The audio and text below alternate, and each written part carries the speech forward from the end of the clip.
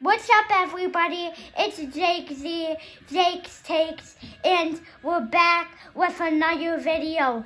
It's one of my favorite games, Hillcimb Racing 2, and I'm gonna be showing you some tips and tricks.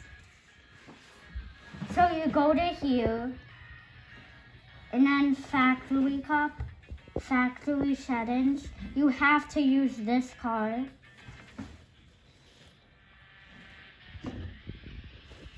Okay, and then you start here,